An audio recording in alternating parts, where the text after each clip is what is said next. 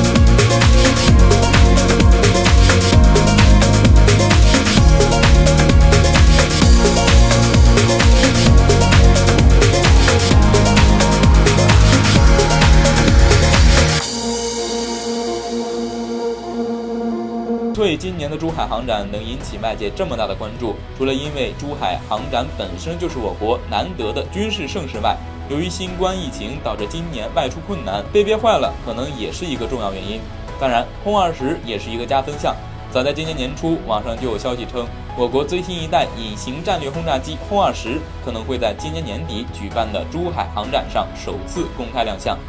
轰20是我国自主研制的远程隐身战略轰炸机，对标的是美国 B2 隐身战略轰炸机，后者也是目前世界上唯一服役的隐身战略轰炸机。轰20对组建我国战略空军有重要意义。此外，再透露一条很多军迷可能还没注意到的关于轰20的消息。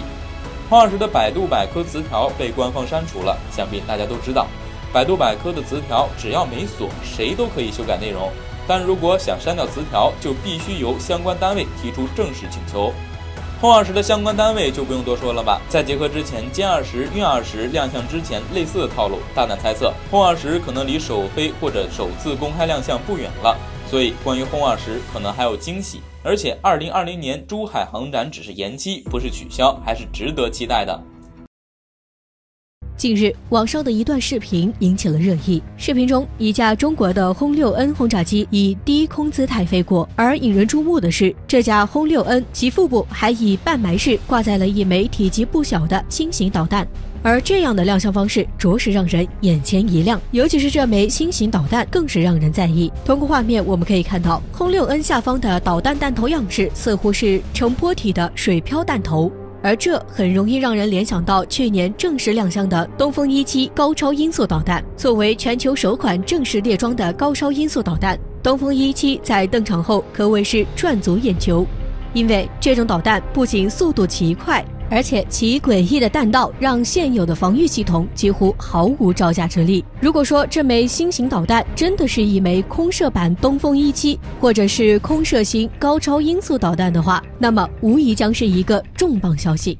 提起空射版高超音速导弹，让人很容易会联想到此前俄罗斯在米格31战机上测试的匕首导弹。匕首导弹属于一款空射型弹道导弹，俄罗斯宣称其速度达到10马赫，已经是一款高超音速导弹，而这也是全球首款公开的空射型高超音速导弹。而且俄罗斯也有意在米格31上完成测试后，将4枚匕首导弹用图 22M3 轰炸机挂载，因此俄罗斯人早就有了将轰炸机与高超音速导弹结合的想法。如果中国也用轰炸机发射高超音速导弹，那么这款导弹的速度将会比在陆地上发射要更快。如果说这种导弹真的是空射版东风17的话，那么它的速度将很有可能会进一步超越陆基版东风17。再从大小上来看，匕首导弹长约 7.7 米，而轰 6N 上的这枚新型导弹，经过网友估算，长度大概为13米，几乎是匕首导弹的2倍。这也说明了轰 6N 上的导弹，其破坏力将会比匕首导弹要更大。值得注意的是，13米的长度也比东风17以及另一款被认为会被改造为空射版的东风 21D 要更大。那么它会不会是一款全新的高超音速导弹呢？中国对轰6的改进被网友戏称字母都不够用了，而轰 6N 是在轰 6K 基础上发展来的携带空中受油管的型号。轰 6N 在接受空中加油后的作战半径为5000公里，因此成为了中国首款入门级战略轰炸机。其常见的武器是携带长径2000巡航导弹，具备了打击第二岛链目标的能力。轰 6N 的另一大改进是在机腹设计有半埋式重载外挂点，具备挂载空射弹道导弹的能力。此次试飞证明了该机具备机动发射东风21D反舰弹道导弹的能力。轰 6N 取消了机腹弹舱，配备的半埋式重载挂载点主要用途是挂载大型外部载荷，弥补了空军轰炸机的一项短板。目前来看，主要用于挂载无侦8高超音速侦察机和东风21D空射型弹道导弹，前者主要用于对远洋目标实施战时目标指示，后者则负责打击军事基地和海上大型移动目标，结合使用就是航母杀手。从视频来看，空射型东风21D采用2级固体燃料火箭发射机，其弹头部分有伸出的弹翼，意味着该导弹载入大气层后可以进行末端制导和变轨，其突防速度远远超出了现有弹道导弹防御系统的拦截能力，打击精度应该小于30米，具备了打击海上移动目标的能力。由轰 6N 挂载弹道导弹有3大好处：一是大幅增加导弹射程，弹道导弹在爬升阶段是最耗费能量的。由轰 6N 携带最大的好处是可以节省燃料，射程由原来的2000公里增加到了3000公里左右，进一步扩大了反舰弹道导弹打击范围。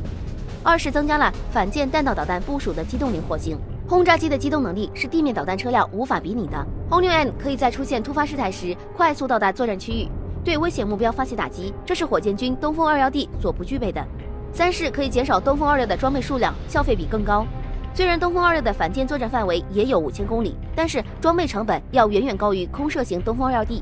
由轰 6N 携带弹道导弹，不但能把打击半径增加到8000公里，还能减少对陆基东风26的依赖，作战效能更高。另外，空射型东风21D还有可能配备东风17的弹头，利用其在临近空间的机动能力，增加突防能力。